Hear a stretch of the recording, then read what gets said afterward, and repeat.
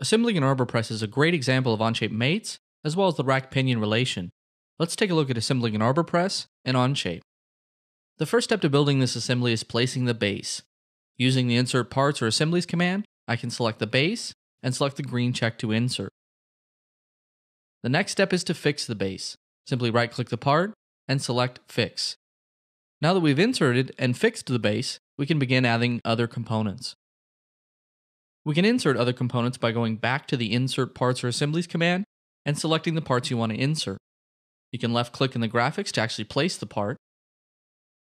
In this case, I'll place all the parts in the assembly and select the green check to accept. Now that the parts are in the assembly, we can add mates. We'll start by mating the bushing to the base. For this, we'll use a fasten mate. Select Fasten Mate, then choose the mate connector at the end of the bushing and the mate connector at the end of the circular pocket, and the two are mated together. This one fasten mate restricts all degrees of freedom and is the only mate needed to locate this part. We'll do this again to mate the cover plate to the base. Select Fasten Mate, then choose the hole in the cover plate, then the corresponding hole in the base. We can use one last fasten mate to attach the base plate to the base. Remember, you can reorient the primary and secondary axis to correctly orient the part if needed. Next, let's mate the pinion gear to this assembly. For this, we can use the Revolute mate. Select the mate connector at the shoulder of the pinion gear, then choose the mate connector at the top of the hole in the base.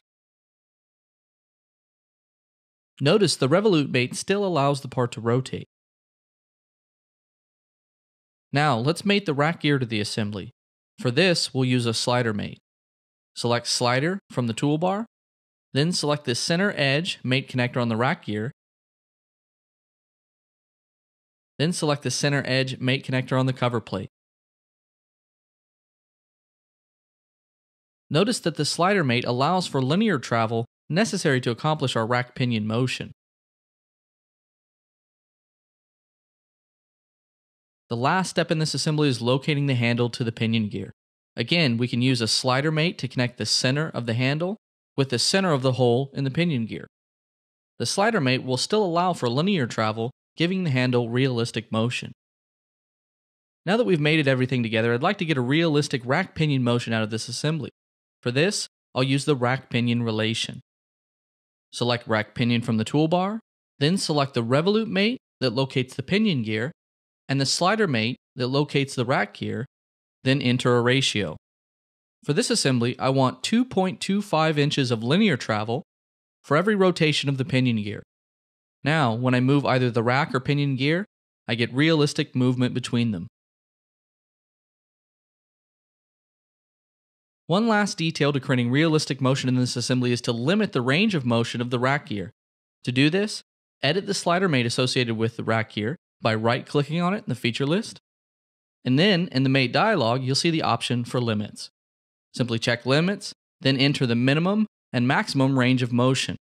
If you're unsure of these, you can drag the part while in the mate dialog, and mate values appear, showing the distance between mate connectors.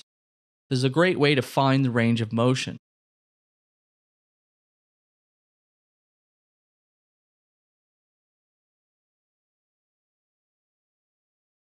After adding a limit, you can see the range of travel the rack gear has is now restricted to the values I entered.